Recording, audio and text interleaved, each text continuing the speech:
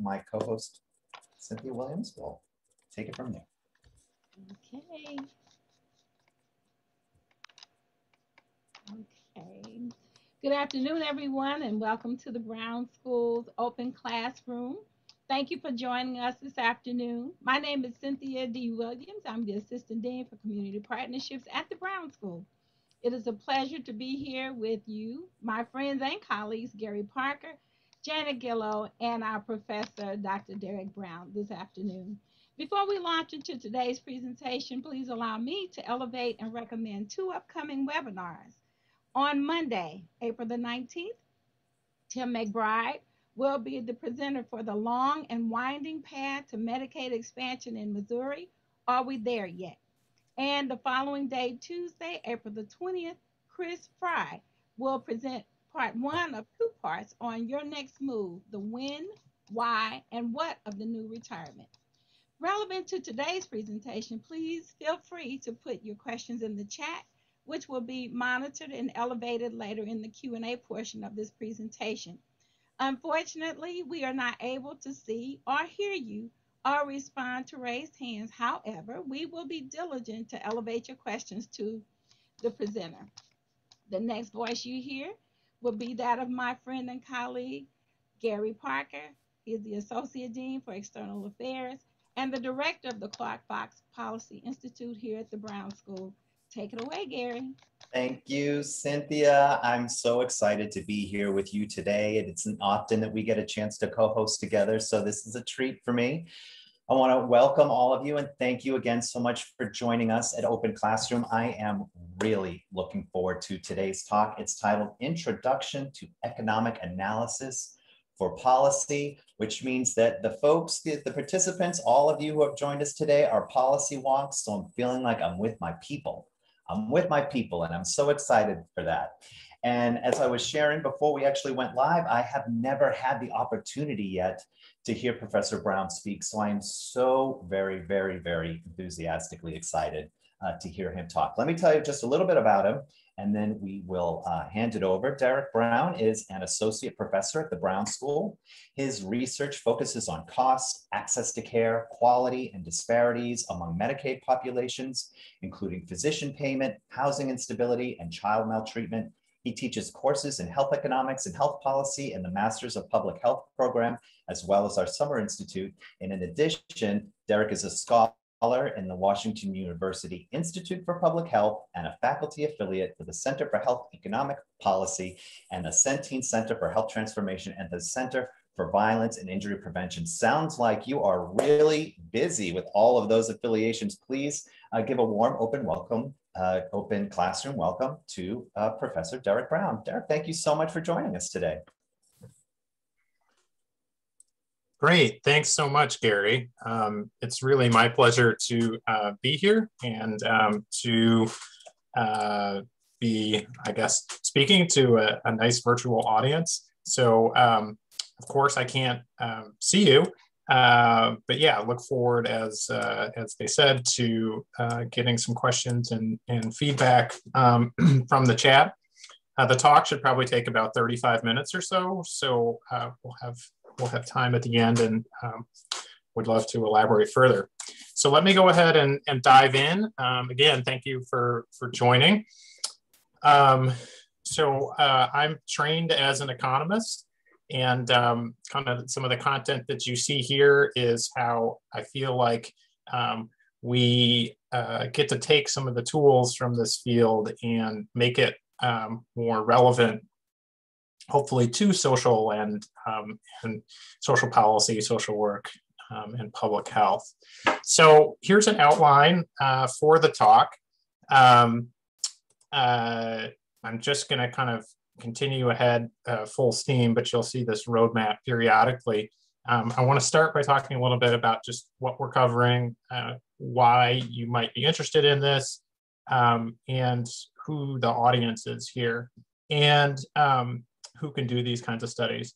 Hopefully we're reaching a general audience.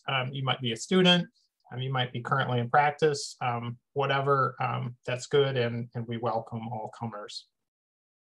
All right, so what do we mean by economic analysis or economic evaluation for policy? We mean a lot of different things, and unfortunately, there's not a standard or single definition. Sometimes things are done at a very macro, say national, large-scale level, and sometimes the same principles are applied at a pretty small, kind of localized, say, agency or clinic level, and that's okay. A lot of the same commonalities entered those things.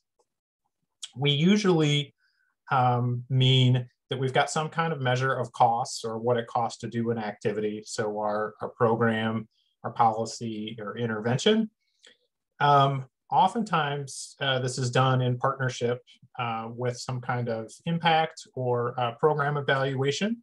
So that would be the second one here where I said a measure of effect.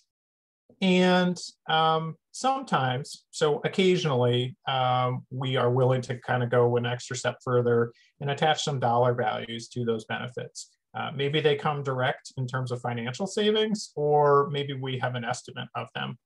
But that's an extra level of kind of both difficulty, but also of potential use of the results. So we're going to kind of step through those in the next few minutes. So we're often doing this in tandem or partnership with another evaluation.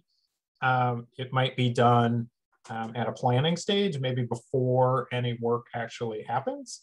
It might be done in the middle of a program or part of maybe ongoing kind of efforts of your work, or maybe we're doing this afterwards.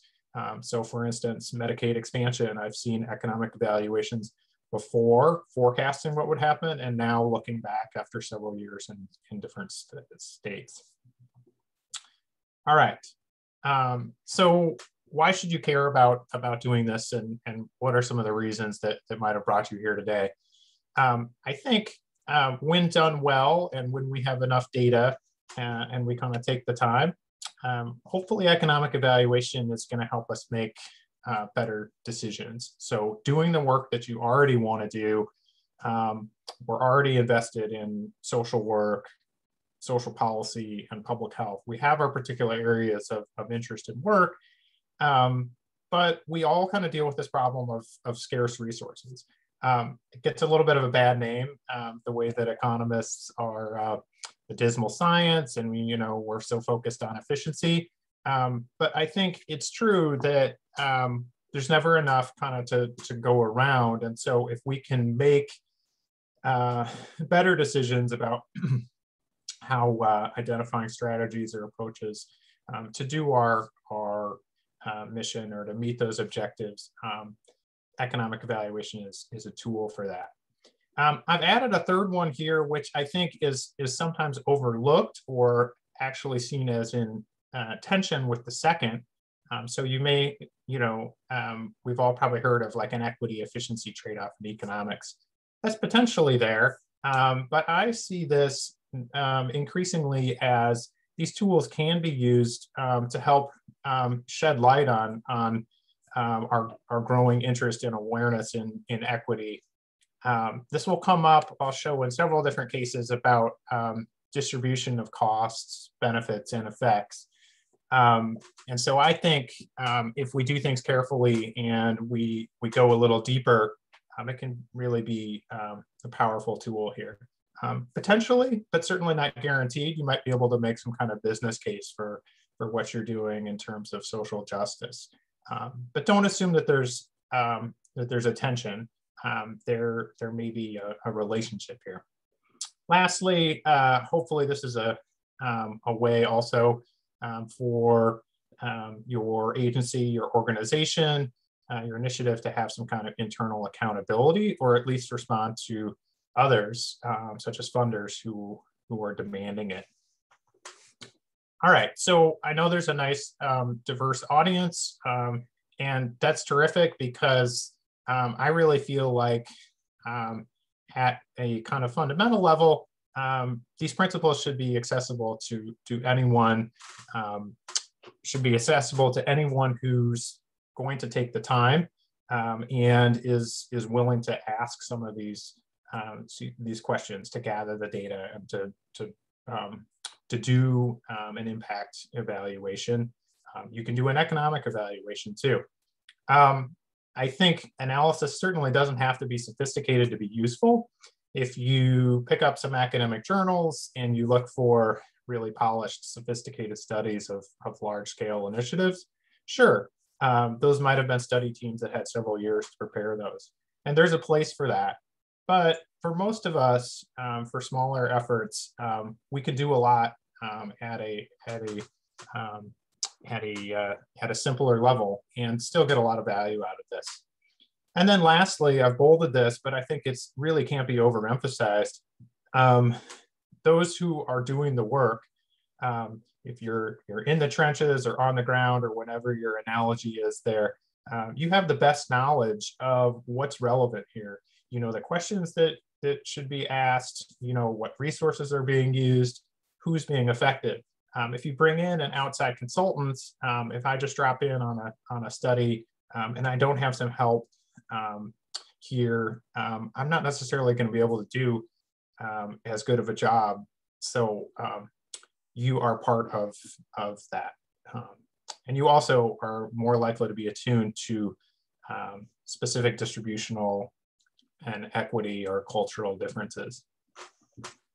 Okay, so that's kind of my foundation for this. I want to go through some key concepts and then show you some different types of evaluation before we bring it back to a couple of takeaways.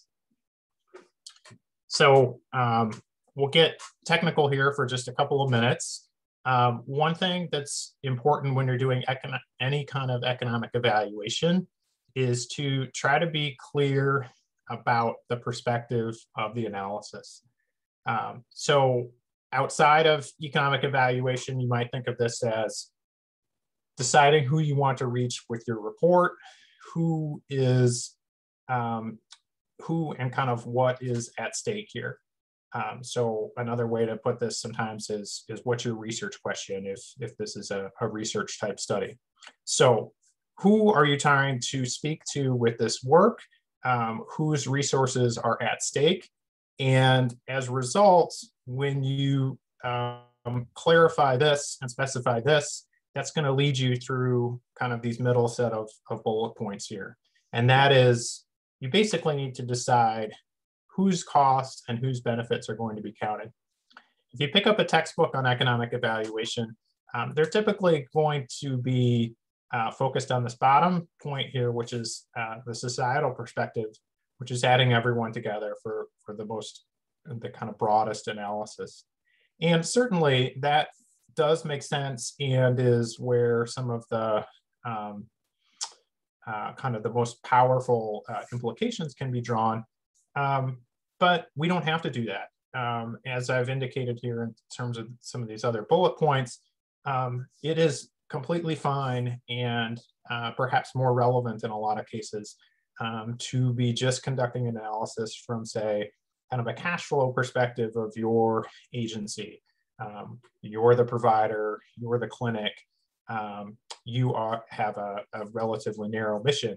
And even though there might be other societal resources that are at stake, that should be part of that societal perspective, it's not necessarily relevant to, you know, responding to your manager, responding to your board of directors.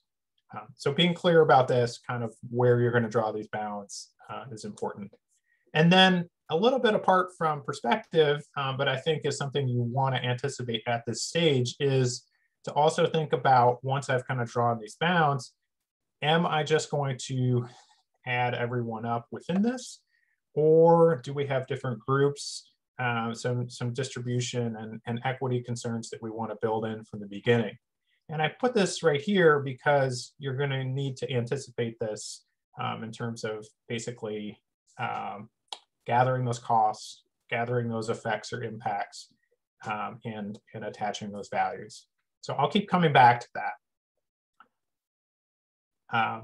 That is more data intensive. So sometimes we want to do that and we can't do it, or we can't do it to the fullest, but you want to anticipate that at the beginning. Okay, so that's perspective. what do we mean by cost? I've thrown out this word a few times already. Certainly it can and maybe often does refer to just the cash flow and expenditures. But as this entry starts out here, and this is a little more of the textbook definition, the economist will think of cost as the value of all resources that are being used.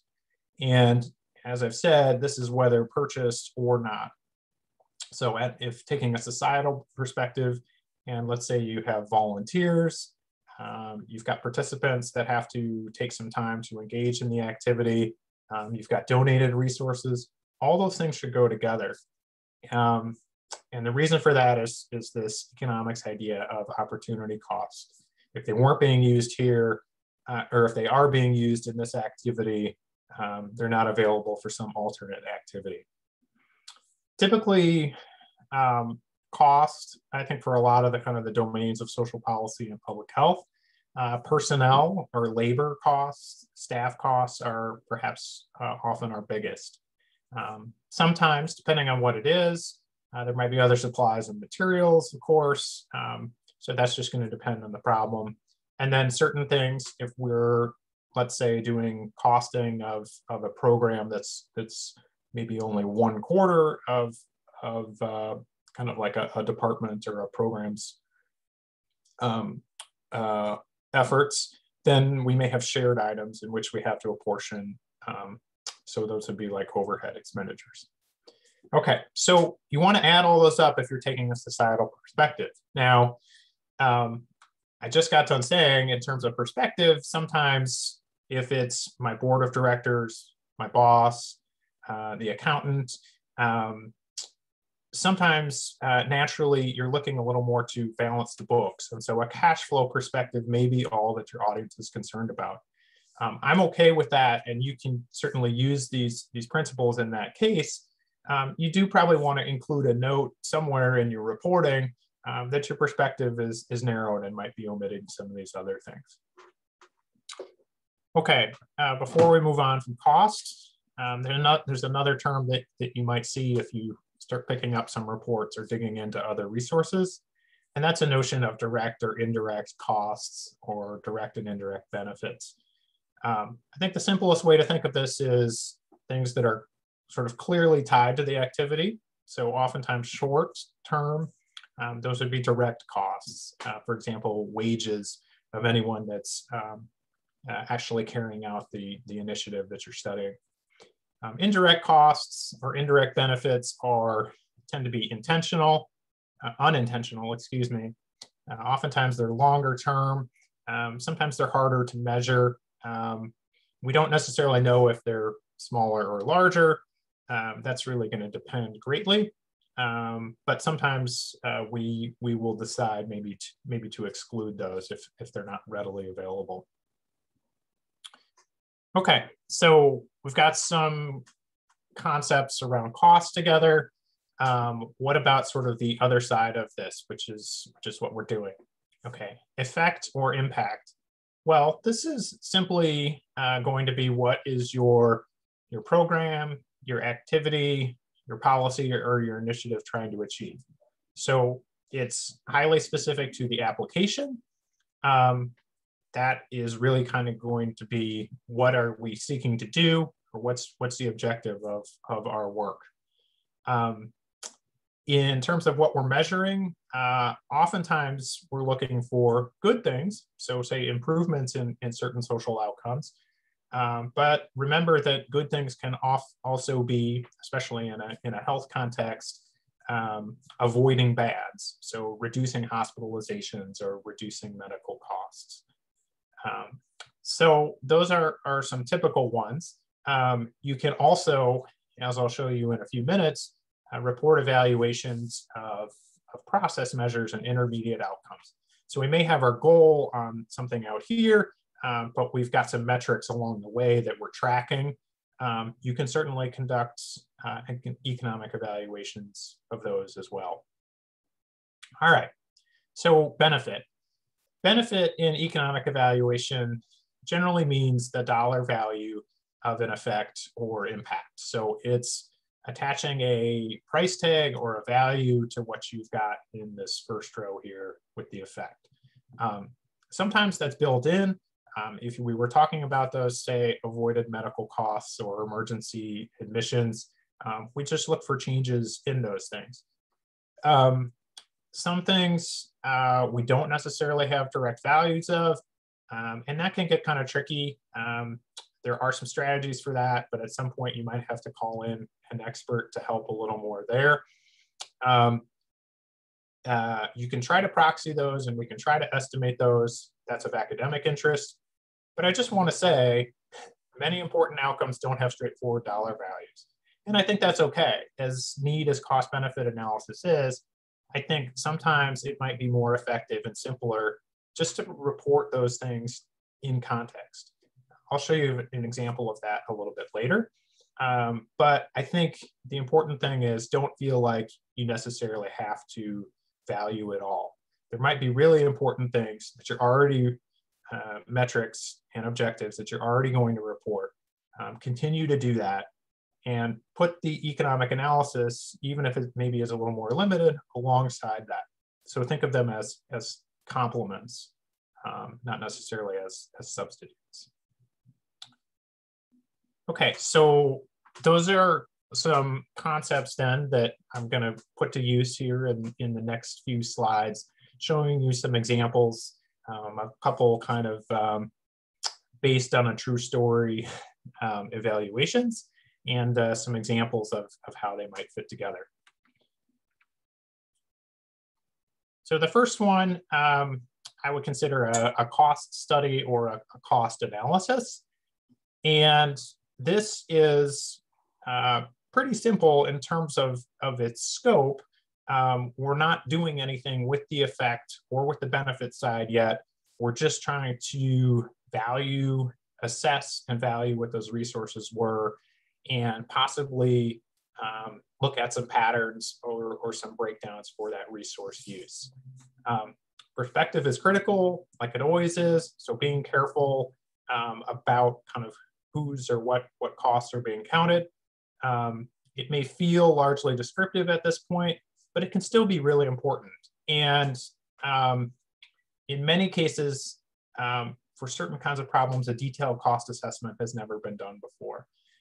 You might know that for what your objective is, that your budget is incomplete and really doesn't capture a lot of the resources that are being used. So actually doing a cost analysis is going to take a good bit of effort and advance our understanding.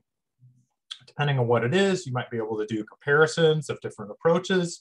And if you gather data or it's relevant to the problem, you can start to look at those equity or distributional concerns.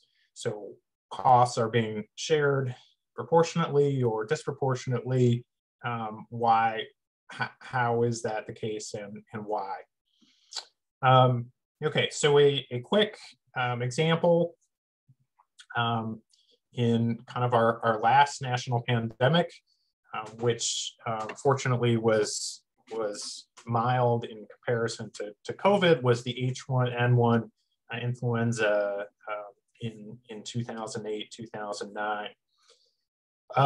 Public health was very concerned about this, so CDC did a lot of emergency federal spending at that time to try to send out quite a bit of vaccines and also supplies and support. And this was done in kind of our classic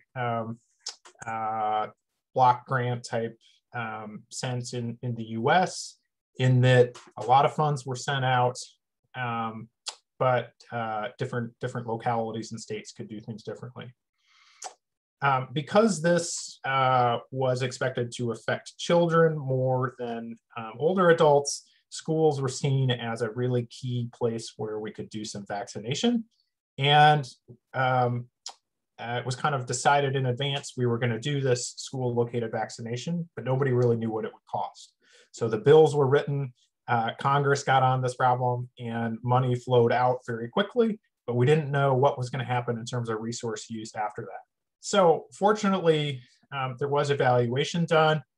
I'm going to keep referring to this problem a little bit, but they did find actually quite a bit of variation in costs, and some states that you might consider kind of success stories relative to others in terms of how they ended up implementing their vaccination.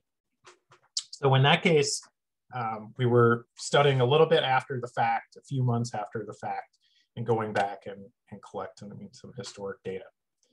Okay, so that's a cost analysis. What if we go ahead and add a little bit more to that? So we combine that kind of impact or program evaluation. That would be considered a cost effectiveness analysis. And, you know, in kind of plain language, you can think of that as what's our bang for the buck? So we know what these costs are, what are we getting back? It's used to assess efficiency, and it's typically the dollars per outcome of interest. We just divide those two things. We've got dollars costs, and then we've got some effect number, and we're just, we divide those up. How much did it cost on average to achieve something? For good and for bad, under cost effectiveness, the effects are anything of interest, and they tend to be natural units for the problem. That's kind of helpful in some ways, but it also limits comparability to probably similar things. Okay, so think about this a little bit in terms of the vaccination example I gave a moment ago in terms of school-located vaccination. Now, if we had already done the cost study, I didn't show you the kind of the final numbers there, but if we had those numbers and then we had some numbers of vaccines that were administered, we could divide that total cost by the number of effect, whatever that is, and compute this average ratio. So here's two numbers, pretty close actually to the actual ones that came out of this study. One, $8.50 per child vaccinated. Another way to think of that would be per dose administered on average. You could certainly compare that kind of number today to what it might cost in terms of vaccinating against COVID. And then combined with some epidemiological information, we had a cost effectiveness analysis showing not quite $6,000 per case averted. Now, as I've indicated here, results are relative to an alternative. In this case, it was basically relative to doing no effort, but you could also compare this to other strategies, such as public health clinics, and do a little bit more math to kind of facilitate that comparison. One thing I want to mention before I click on to the next one is cost effectiveness. So it's kind of built in when you add these costs if you're already doing some kind of impact evaluation. It's combining that costing study with that. Usually we get a number back though that doesn't have anything to do with the scale. So when you see these two numbers I have bolded here, that's what it costs kind of per case or per child. And we don't have any information here or out of a typical study about kind of the scope of this. So that's another potential limitation here. This might not be scalable. That's kind of outside this analysis. All right, cost benefit analysis. CBA or BCA, that's the same thing. I think many of us have kind of an intuitive sense of what this is. And it's really asking that question, is it worth it?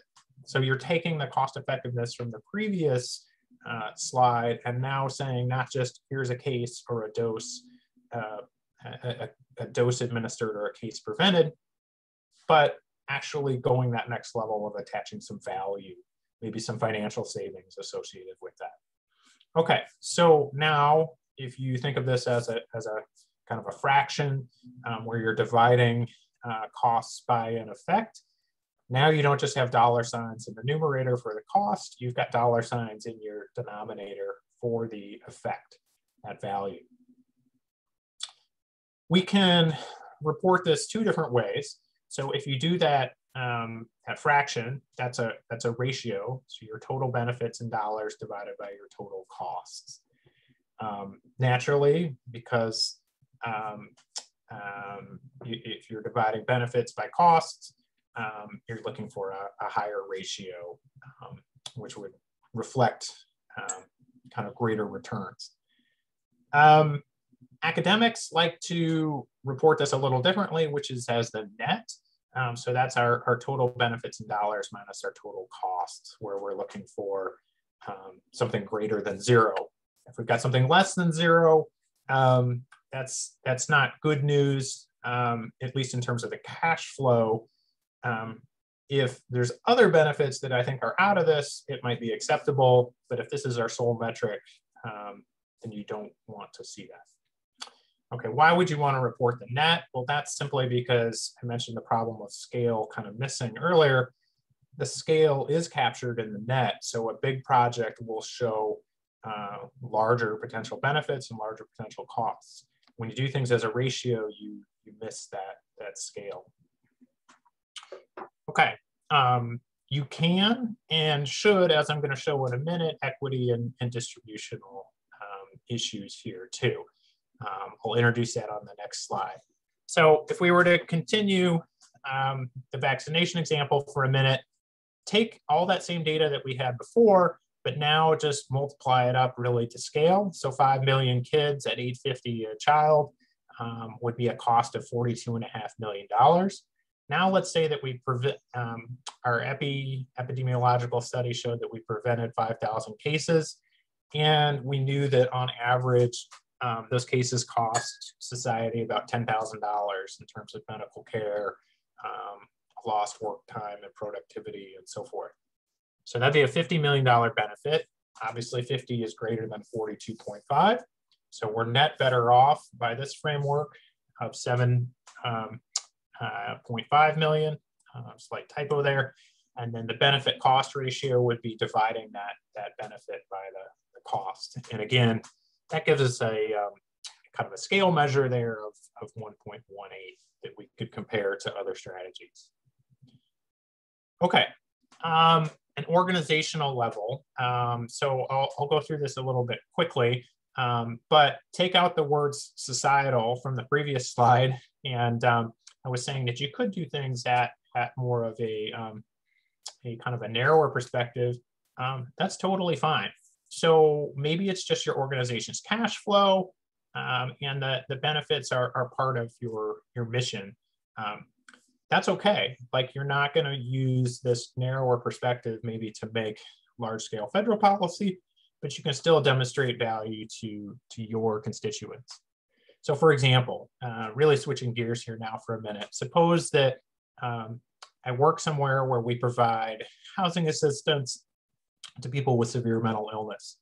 And we're already reporting kind of every year, tracking and reporting in our annual reports, two key metrics: number of people who are rehoused and number of people connected to mental health care. So we see that as our objectives. It's not saving money that's our objective per se. What we're trying to do is meet the needs of our clients and people with severe mental illness. Okay, so nothing that I report here is necessarily going to change how work is done, but I'm trying to give something back to my stakeholders and to help put these results in context. Okay, so what do? I do a separate cost analysis, and I decide that, or I determine that it's $800,000 for us to serve 400 clients per year. And I've also put a little note here, which would be if this was societal, we've got an additional 200,000 in donated services. I'm not going to count those right now, but we would want to if we were doing a societal perspective. But I'm pretty confident I can get those on a regular basis, so we're not going to count that for cost for this cash flow perspective. Okay, well, obviously, if you divide that 800,000 by 400, the simple cash cost per client served would be $2,000. If elsewhere you've estimated per capita benefits, maybe to kind of the community, the city, and the county are $3,000 per year on average in terms of mental health savings, the value of stable housing, then you could say we estimate an average benefit then of $3,000 and a total benefit of $1.2 million. Okay, So you've got some net numbers that you could report, return on investment that you could report. If you were to include those donated services, it looks smaller, but you don't necessarily have to do that. So maybe you would want to report both of those things side by side. Okay, so those are the basic principles. I want to go just a little bit deeper and point out kind of where equity and distribution can enter and also can be obscured, perhaps unintentionally or hopefully not maliciously, but it comes in. Okay, so suppose in another different example that a community is proposing building a landfill. The town is paying $20 million per year in terms of its refuse costs, and the city manager comes up with a proposal and says, we can do a lot better. We can spend $40 million for land to do our own landfill, and this project's going to pay off in 3 years. It's going to cost us $5 million to operate it, and we're going to be in the black by the time we get to year 3. So I put in some numbers here. Okay, sounds good, maybe, if you're the mayor or if you're the town council, until you look a little deeper and you start to think about where this is coming from and who's affected. By the way, the perspective here, I think, would generally be the perspective of the town. So probably would not be looking at the surrounding community. You'd be looking at what was ever the jurisdiction of the residents. Okay, so looking more closely, let's say we uncover several facts that should be in your cost-benefit analysis. That $40 million for land that made this project look feasible and have a quick payoff is coming about because the land is in a low-income neighborhood with lower property values. In addition, there are some indirect costs estimated to be $5 million a year in terms of environmental health, and we know those are going to be concentrated in adjacent neighborhood. You can go back to the numbers in the previous slide and try to kind of play around. You'll still find that the net benefits for the town, if we add all of these together, are going to be positive. So the simple recommendation wouldn't necessarily change. But if you were to divide things up distributionally, clearly some would be much worse off. And which ones are going to be worse off? It's going to be that surrounding low-income neighborhood. Okay, so furthermore, if we ignored this, just using kind of a naive application would essentially worsen the inequality that's already there. Even though it's net positive by a simple cost-benefit decision criteria, it's going to worsen inequality. So do we stop right there? We might decide to stop right there. This is going to get us a bit outside the tools, but there's some other ways that we could go through this a little bit. You still might decide to recommend the project, but use the cost-benefit analysis by having at least 2 or more groups to show these distributional effects. You could go through there and at least say in dollar values what kind of offsetting adjustments, homeowner credits, and other things would be necessary to make all people better off in dollar terms. And you might have to do additional compensations to kind of average those out across the groups. Okay, whether or not that actually happens really gets outside these tools at this point. But I think when there are concentrated effects like this, which is the reality in a lot of cases, both the cost side and the benefit side are not equally distributed. You have a duty to report that. You've got a duty to ask those questions. Okay, so those are the concepts and some examples. I want to give kind of a couple parting remarks and then open up for questions. Data, where do you go to get some of this? Well, if it's something that you're doing retrospectively, so a post-evaluation, that's probably a little easier. You've got your hands on more pieces of information. If you're doing a forecasting in advance, that's going to be a little harder. And so as a result, you're probably going to have a kind of bigger degree of uncertainty or potential margin of error. Hopefully the effects or impacts are something that you're already measuring. And if not, you can partner with an evaluation team. For cost data, you're often going to go to expense records, maybe do some key informant interviews, get timesheets and diaries from your staff, things like that, and dig deeper for shared resources. Communication tips. You want to report your main findings as a base case, knowing that there may be a number of assumptions that you had to make, which could alter this and could alter the generalizability. You always want to report the perspective of your analysis, and you want to specify the timing and the scope of the work. So I'm not going to talk through the box on the right, but that's just kind of illustrating some of these things. You want to include or do a sensitivity analysis, which I'll discuss in a moment. And you want to be honest about limitations and what's included and excluded. So I think you want to be transparent. You want to be transparent and not necessarily oversell your findings. So if it's a cost effectiveness study, it's not going to reflect scale. Cost and cost benefit studies will. What do I mean by sensitivity analysis? Typically, we've had to make several assumptions along the way.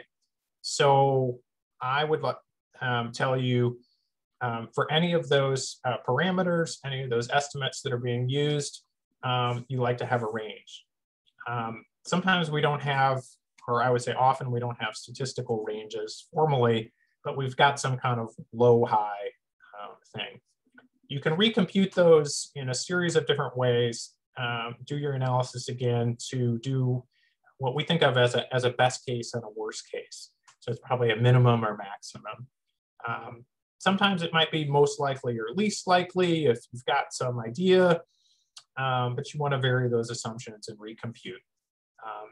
If things are pretty stable, then that's fantastic, and you can show a range. If they're highly sensitive to small adjustments, then you want to probably attach a bigger caveat to your findings. Okay, so kind of wrapping up here, a couple of things to maybe be careful of, either as a reader or a consumer, or in terms of your own work. I have labeled these as false precision. So we have principles, but this isn't an exact science. So be open about limitations. If someone happens to report down to the figures of cents, and it's $3.74 is the per capita result, that's okay. But just know that that is going to have some kind of likely bounds around that. So don't overpromise in that regard. Double counting. The notion of spillovers, if there are things that might be shared or one group, activities of one group affects another, you have to be a little careful here. Costs and benefits should only appear once. So my takeaway on this is, if in doubt, leave it out, but acknowledge this in your limitations. That's probably a safer strategy to be careful. Undercounting, this would probably really be errors of omission that you can avoid through good attention to detail and talking to the experts. Like I said, it's those who are actually doing the work. Ignoring distribution and equity. This is huge, and I think you have to be vigilant for this. A lot of what we do in terms of valuing benefits relies on economic principles that might reflect in ability to pay and structural inequities, not true value. Okay, so be careful about this. Don't necessarily throw out the whole principles, but know about the issues and ask for these distributional effects. If you can't, it needs to be acknowledged as a significant potential limitation. Okay, and lastly, not doing evaluation at all. I think doing some work really is important to help with decision-making with finite resources. Okay, so I'm going to leave this kind of for the future and wrap up, but there's a lot of great public resources, and thanks for your attention. Thank you, Derek. That was really informative. You know, I've always heard from students how much they enjoy being in your class, and you certainly did not disappoint today. So I thank you for your time and for this incredible insight. And we do have a bunch of questions that have come up in the chat that Cynthia and I have been moderating. And I also want to let folks know that it's not too late to continue to submit your questions, so feel free. And we're going to jump right in with a question from one of our colleagues, Kim Johnson, who's asking, are there some ethical guidelines around cost benefit analysis in terms of what type of CBAs are appropriate?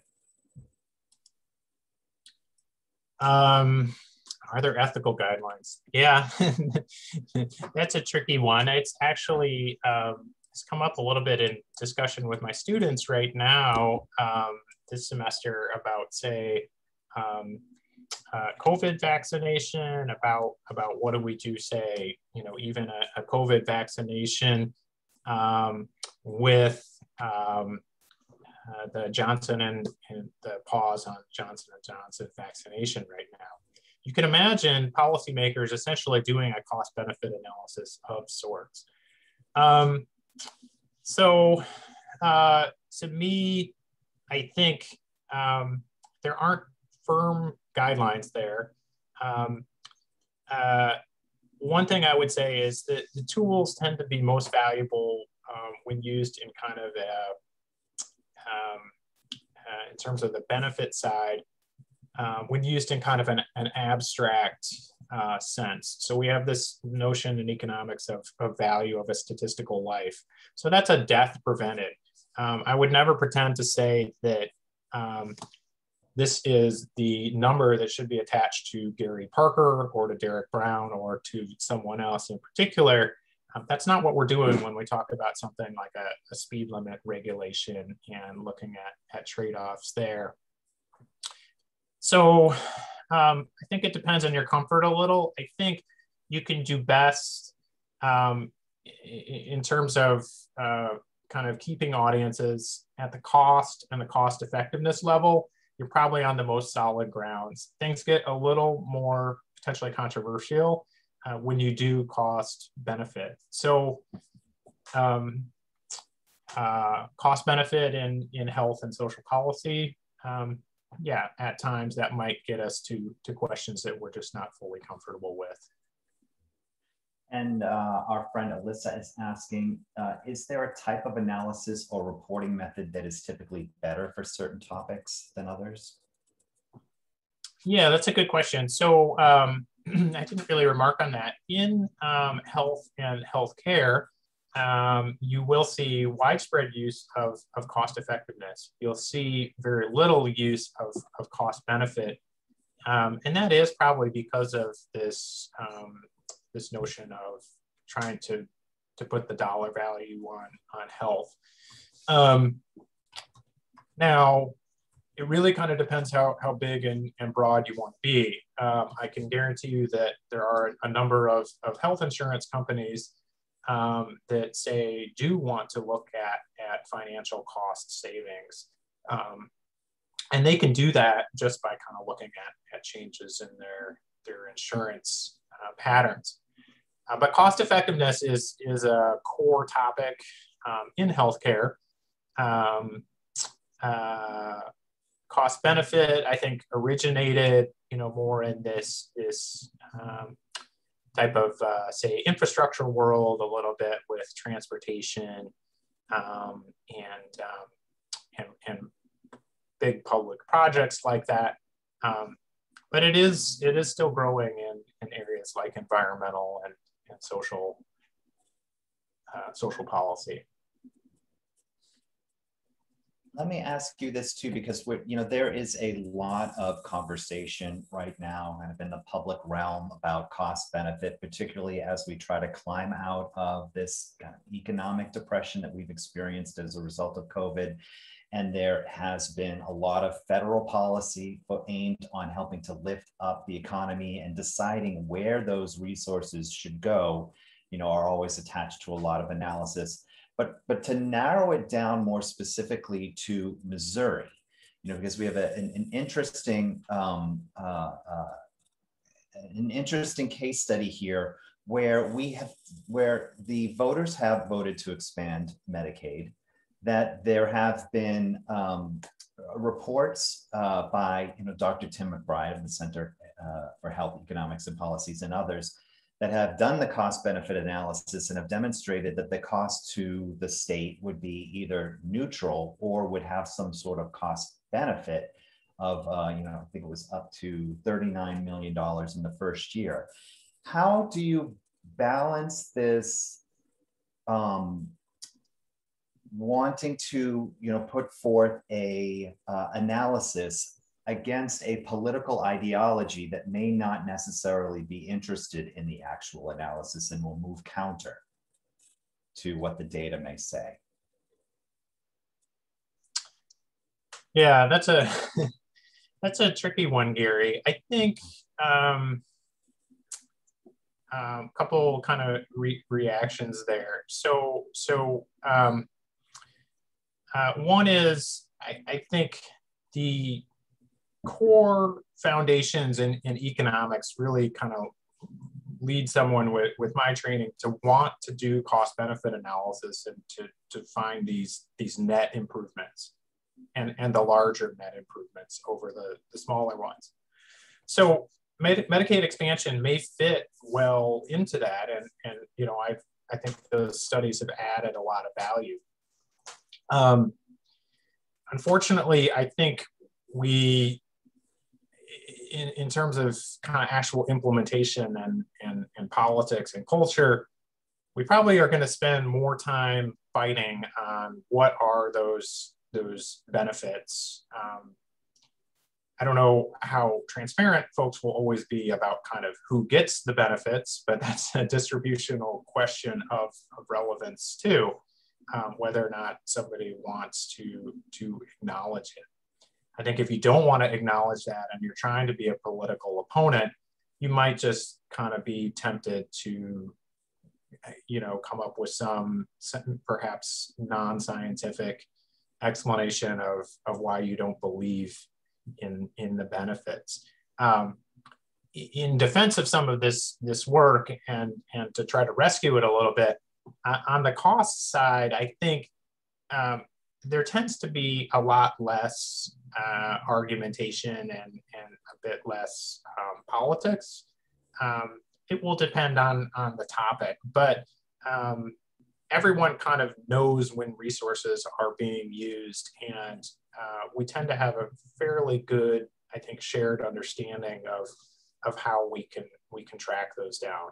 So it may be that for actual, kind of large scale, regional, state, or national decisions, we don't actually get to use CBA to guide us to the final decision. But we can kind of use some of these pieces to lead us there, and then appeal a little more to our principles of social justice and equity that we would often do as a way to conceptualize the findings. I don't think there's anything wrong with that, and we should be willing to do that. I should share that I have found that my interactions with the health department on the state level have been mostly positive, that they're interested in this data, that they want to hear, and that it's often sometimes the politics that get in the way of good policy. So it's trying to find a way to connect with the right kind of internal bureaucrats who are willing to put forth the idea and support it, and just hope that public opinion or ideology doesn't derail positive policy making.